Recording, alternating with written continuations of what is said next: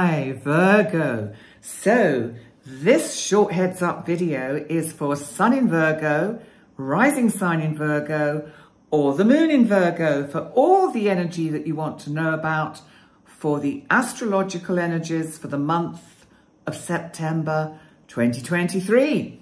Let's see what's happening for you. First of all, Virgo, I want to ask you how you are getting on with Mercury, our planet of communication, that is your ruling planet, in your sign retrograde.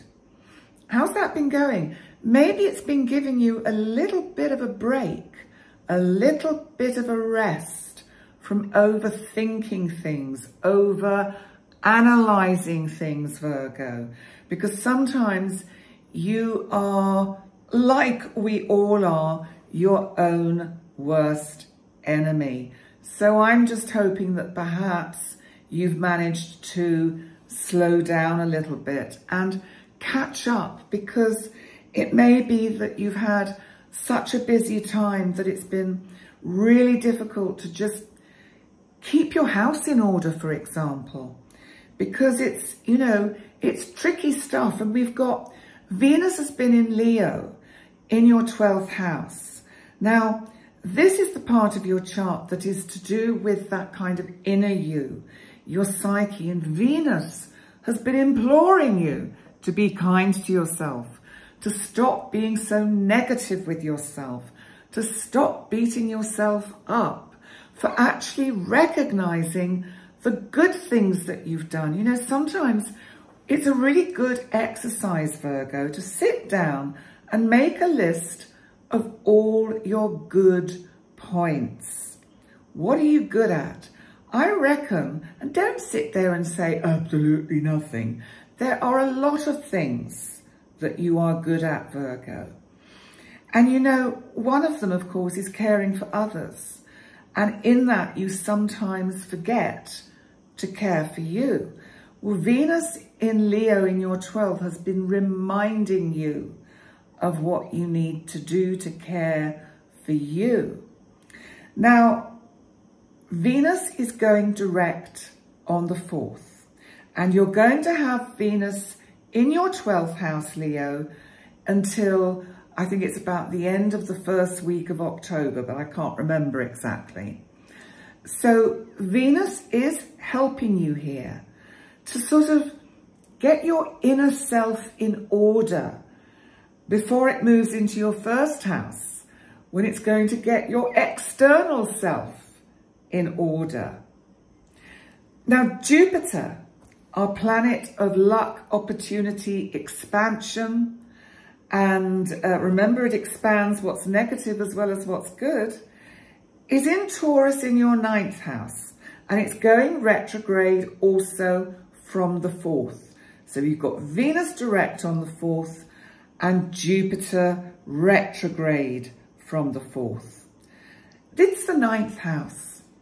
This is about higher learning, or those kind of spiritual aspirations, or heady heights of intuition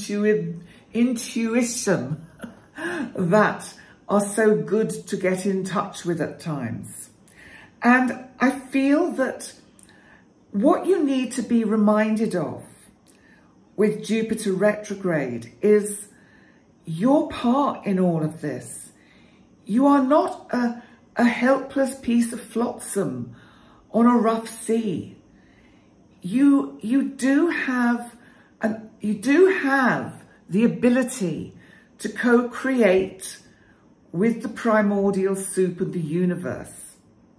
That's what I want to say to you. I want to help you see that this really makes sense, because it's all very well having an intention, and people do their vision boards and, you know, sort of think that that is just how it's going to manifest.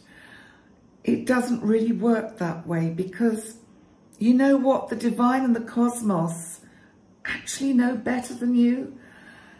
And they may give you the red Ferrari or whatever it is, but they're going, oh dear, Virgo person didn't realize that they would smash it into a wall and then have a big insurance claim. So sometimes getting what we want isn't necessarily what's best for us. So how we work with the primordial soup, as I call it, is to have that intent, the intention of what we would like to invite into our life, but allow the divine, the cosmos, whatever your name is, for that higher energy. Allow the cosmos to sort out the details and decide if, excuse me, what you're asking for is for your highest good or the highest good of others. This is about trust and faith, Virgo. Virgo, you are a sign of service. So this, for me, is about you needing to be of service now to you, to take yourself back to remember, to reflect on all the things you have done that have been successful, all the things you've completed, everything you can feel proud of in your life.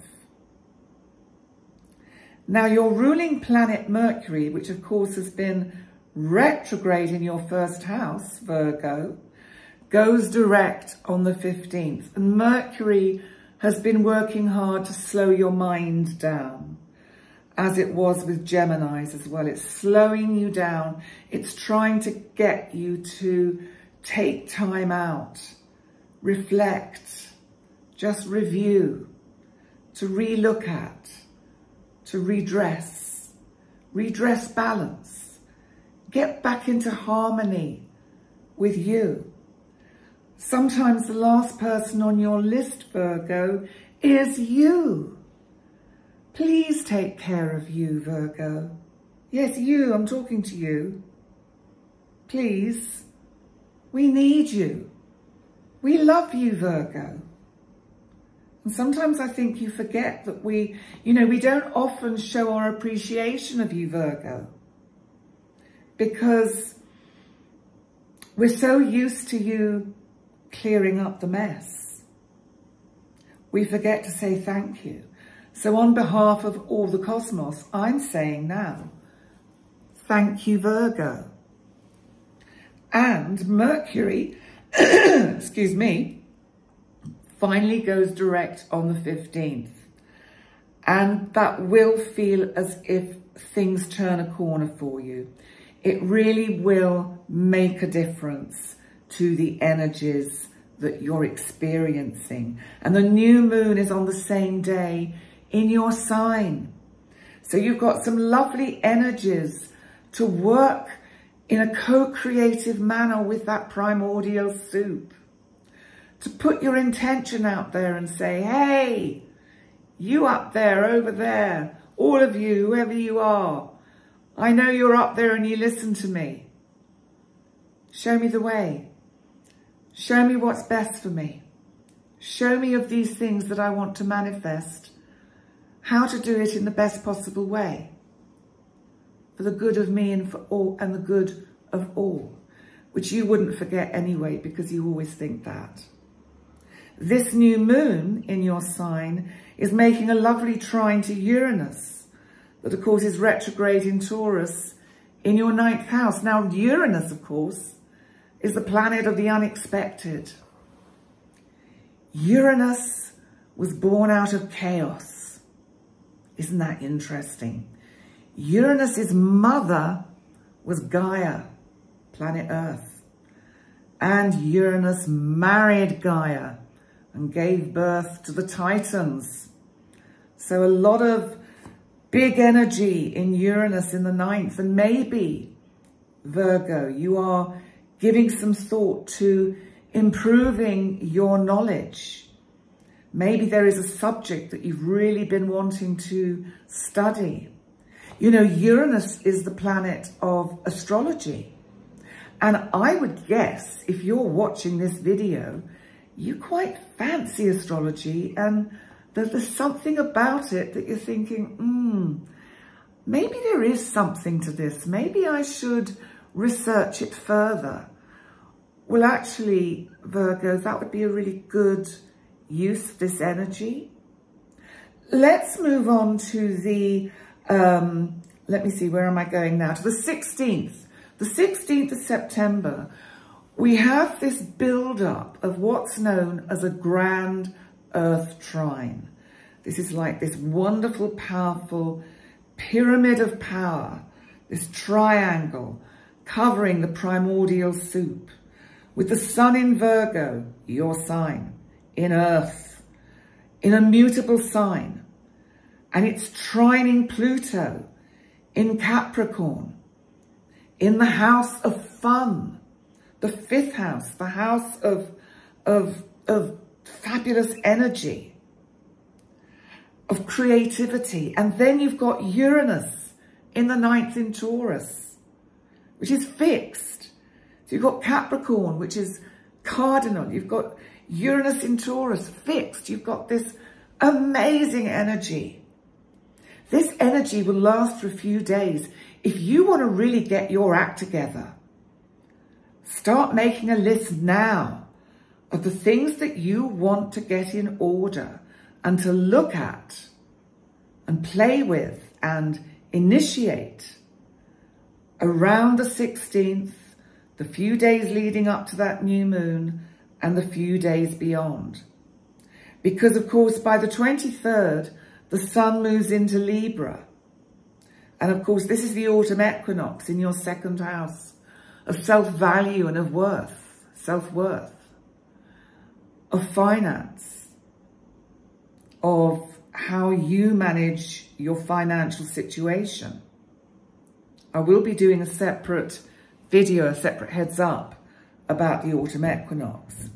Now, Venus in Leo, now direct in your 12th house of that kind of inner you, that psyche, that soul, trines Chiron. Chiron is the asteroid with the wound. This reflects a deep wound that you have, that is represented by it being retrograde in Aries in your 8th house. And this is all around the 23rd of September.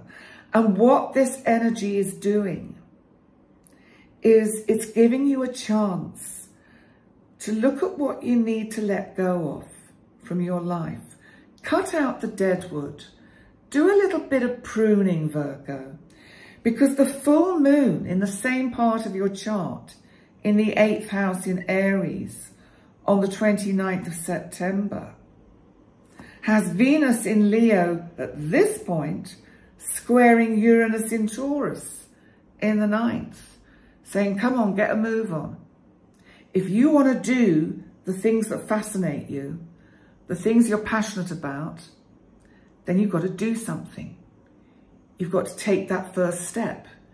You've got to order that online course. You've got to pick up that book. Sitting and staring at them won't make it all absorb into you. You know, I think we all think that sometimes. I've got all these wonderful books. I've signed up to all these courses. I know all these things. No, we don't. We just sit there looking at them thinking, I've got all these wonderful books and I don't know where to start. I don't know which one to pick up first. It's a nightmare. Virgo, start with one. Pick one book up and start. So that's what I want to say to you for the month of September. Thank you so much for joining me for your medium length heads up video for the month of September. As you can see, I've dropped doing the palm to the camera because I decided it was really not terribly attractive. And so I thought, ditch that. Sometimes you have to change ideas. Something might work for a short while and then you think, nah, got to change it. And this is the whole point of life. We have to keep redoing, renewing, recreating, co-creating with the divine and the cosmos. Please remember to like, comment and subscribe and share. And I look forward to seeing you next time. Bye for now.